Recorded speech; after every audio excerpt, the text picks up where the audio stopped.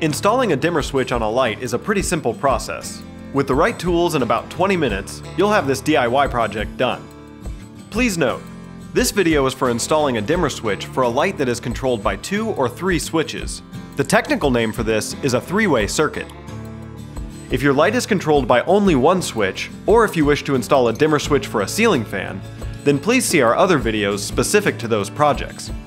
The tools you'll need for this project include a three-way dimmer switch, flathead and Phillips head screwdrivers, a small flathead screwdriver, needle nose pliers that can strip a wire or separate wire strippers, voltage detector, and electrical tape. As with any electrical project, you must first turn off the circuit breaker that controls the area. Using a voltage detector, test the switches to make sure there are no live wires before continuing. Remove the plate and gently pull the switch away from the wall. Note that there are 4 wires attached to this switch. There is a green or bare copper wire, which is the ground wire, and 3 other wires attached to screws. Find the wire that is attached to a different color screw. Not the green or ground screw, but it could be a screw that is labeled common. Place a piece of electrical tape on this wire. It will help you in just a few minutes.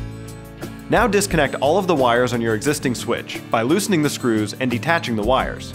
You may need to use your small screwdriver for this step. Connect the green wire from the new dimmer switch to the green or bare copper wire from the wall. Put the wires together and cap them with a wire nut. Make sure you're doing this in a clockwise direction. Next, connect the black dimmer wire from the new switch to the common wire you have labeled with a piece of electrical tape. Again, secure the wires together with a wire nut, securing in a clockwise direction. Connect the remaining wires from the new switch to the remaining wires from the wall box in the same manner you've connected the other wires. Also, make sure you don't leave any bare wires exposed.